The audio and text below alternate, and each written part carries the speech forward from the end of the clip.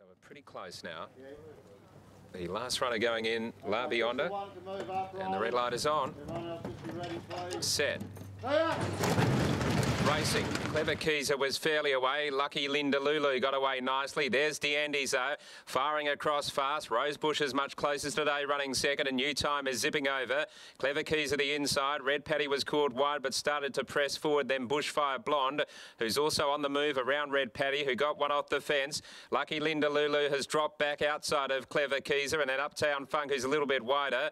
Well back is Slick Sam. It's over on the inside. Also a long way back is La Bionda, out a little wide from a bit sketchy, and Jester Rock is back last of all. So they run down towards the home turn with about 6:50 to go, and the ghostly grey DeAndy's leads the way from Newtown, and then came on the outside Bushfire Blonde going up out 3 wide. Over on the inside is Rosebush, and Red Paddy's back in the centre. Uptown Funk around them. Clever Keezer on the inside as a corner from Lucky Linda Lulu. La Bionda's taken out wide, and so is a bit sketchy. Into the straight they run, 300 from home. DeAndy's in front. Rosebush tries to come away from the inside. Bushfire Blonde joined in with Uptown Funk, and now La Bionda, and also a bit sketchy down the outside, and then Lucky Linda Lulu. Bushfire Blonde, La Bionda, a bit sketchy down the outside. It's a bit sketchy and La Bionda from Bushfire Blonde. La Bionda in front though from a bit sketchy and Bushfire Blonde, and La Bionda's one from a photo. A bit sketchy and Bushfire Blonde, and then Lucky Linda Lulu.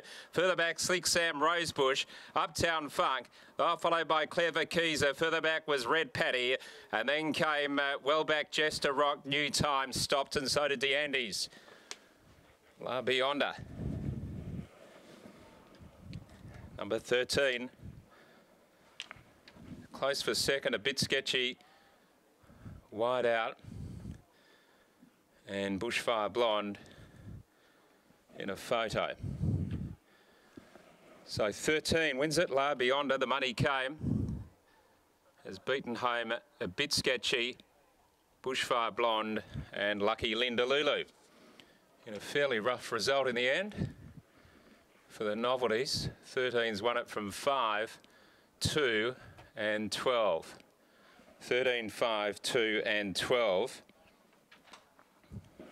And the margins coming through are half a length along ahead, 1:19.37, 13, 5, 2 and 12. Let's go downstairs, and Colin Webster's having a good run, and when they back them, they're often very hard to beat. La Bionda. Yeah, La Bionda, the money came for it late, and it was a bit of a tip around for it, as I pointed out this morning, and it gets the job done nicely for Colin Webster and Troy Turner, and it was well supported late, La Bionda, to win nicely. Second home was the 5, and that's a bit sketchy, Ashley Maley and Jay McNaught, and third home was the 2, doing its best work late as well, and that was Bushfire Blonde, who was never really on the track, so that was a good effort. Fourth home in the end was the favourite, Lucky Linda Lulu. I don't know where Mr. Webster is. I thought I saw him a little earlier in the day. Here he comes. La Bionda down the outside, too strong. Well done, Colin. That was a good effort. Very much.